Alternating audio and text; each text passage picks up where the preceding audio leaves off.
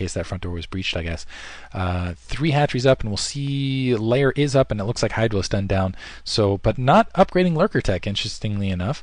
So going for, maybe this was a misclick, but going for speed lurker attack as opposed to the lurker tech, and this could be to throw Future off, and we might see additional hatcheries go down as soon as this is scouted. Future pushing out right now. It looks like an Overlord's already been taken out, I think, by that Corsair. Yeah, that Corsair managed to catch that Overlord. Just had a little bit of hit points.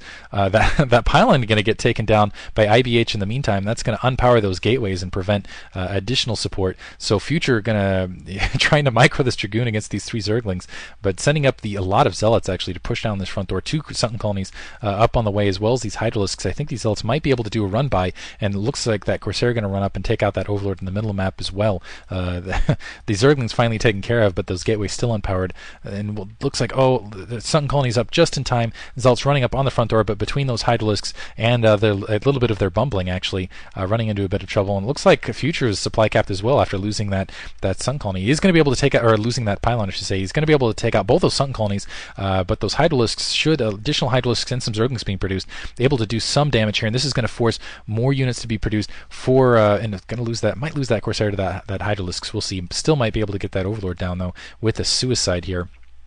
Send them even further back. Dragoon coming down as well, and Future being a little bit overly aggressive, I would say, able to take that Overlord out, and a counterattack coming up in the form of just 3 speed upgraded Zerglings. Let's see if these Zealots manage to get up on that front door. But I would say that worked out a little bit better for Future than the opposite way, and it looks like Future's switching into a 4 gateway Zealot attack, interestingly enough. So getting level 1 weapons as well as the speed, the leg enhancement, and this seems to be a popular build for him as of late. The Zealots firmly on that front door, providing some protection here. But taking down those 2 Sunken Colonies, he knows he's going up against 3 hatchery Hydralisk at this stage, and he felt like he did enough damage to kind of push IBH back, and I guess he's like, hey, you know what, I've got air control even with the single Corsair, which is limping around at this stage, still pretty highly damaged. 3 kills though, so hero Corsair, it's done its job. More Zerglings pressing out just to make sure that additional expansions didn't go up somewhere else, so I think IBH is going to be able to sniff this out. He knows something's up.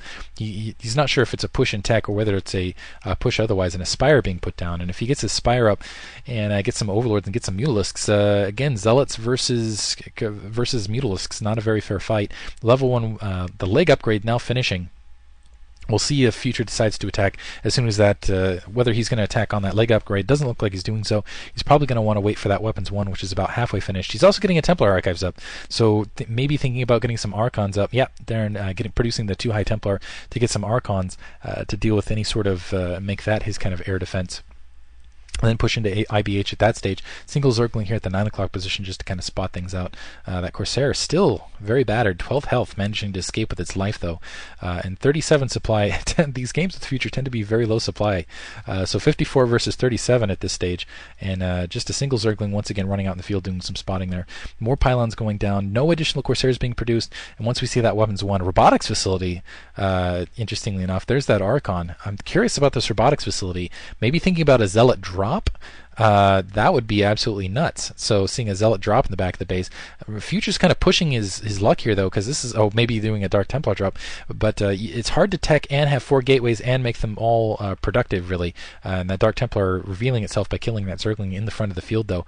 And now we see some Mutalisks up, so really need that Archon up alongside. Those Mutalisks going to have a field day if they manage to get into the main of Futures, because Future has no anti-Mutalisk defense, but these Zealots running up are going to force, and looks like that Archon trailing, are going to force those Mutalisks to stay at home base, and this could be very damaging. Future actually might come away with this depending on how he micros this. The Mutalisks running up right now, that Archon still training, yeah, they're going to have to run back to the warm embrace of their Archon brethren. Actually, no, it looks like they're going to back up. So Future's not going to press this attack, and he's going to end up losing a couple Zealots. Once again, getting caught in the Zerg transition. Now he's trying to bring that Archon up. The Archon actually still cycling back down. So looks like he's going to take some free hits from his Zealots getting attacked freely here by these Mutalisks. And he didn't decide to switch around and try to engage and the Mutalisk easily going to be able to take that cannon down, and decided not to have that Archon push up and take out things otherwise. And that Archon, I'm not sure where that Archon went. Dark Templar in the bottom right hand corner. I assume that Archon got taken out. It must have just suicided in. No, it's coming back to home base to try to help deal. And unfortunately, Future's own Archon creating a little of a blockade there. And now the Mutalisk's a little bit more mobile. A couple free hits going off, and this is where you want to spread your Mutalisks out rather than having them bunched up like this. Because because they take splash damage when they're grouped like this. But IBH still able to get a lot of hits on this Archon, kind of move them around, use the mobility to his advantage, and use these gateways to Future's disadvantage. It's still not a lot of Zealots up, and Future now trying to take an expansion, but has nothing really to defend it. And IBH has a good degree of map control. I was wondering if he's doing a slow drop there. It doesn't look like he's just moving his overlords out there, it looks like. Still able to pick off a couple of Zealots here and there, and the Archon once again trying to come back and chase these Mutalisks off. He really needs another Archon out in the field, and losing that earlier Archon really did not work out for him. Shield Battery now up to assist. It looks like to recharge that Archon up before it decides to go back out in the field.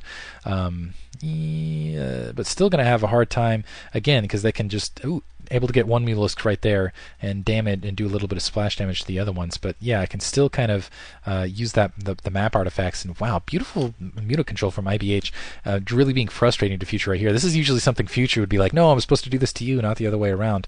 I don't think he has any Storm upgrade. That Archon should be fairly well protected by that cannon, so at least he'll have another Archon up. Well, maybe. No, it looks like IBH is going to be able to pick that Archon off as well, but losing another Mutalisk as a result. But I mean, getting a big degree of map control in the meantime, just massing up Hydralisks at this stage, and Future not doing a very good job of keeping up with his macro on the opposite end. A couple cannons going in the corner, Future thinking about trying to take a base. Finally able to whittle... nope, lost that Archon. I was about to say able to whittle the last of the Mutalisks off, and you can see those Mutalisks just having the absolute day of their lives. This has been a Mutalisk field day. It's almost like a holiday for them. I'm not sure if we've seen a Psystorm upgrade for the Templar to run up in Psystorm otherwise. Overlord, that was the Overlord that was being used in that Muta control, running up, and just Zealots fleeing for their lives underneath these Mutalisks, who are just laughing in the skies, and the Zealots being run out into the field. Run for your lives, cowards. And now the expansion going up, but Future's not really going to be able to hold this, especially with these Hydralisks bearing down. Those Hydralisks going to be able to wipe this expansion out. A couple more, another Mutalisk going down, but really doesn't make a difference. These poor Zealots completely battered and confused, and a whole bunch of Hydralisks now bearing down, and not really a lot to deal with them. He has the weapon 1 upgraded, speed upgraded Zealots that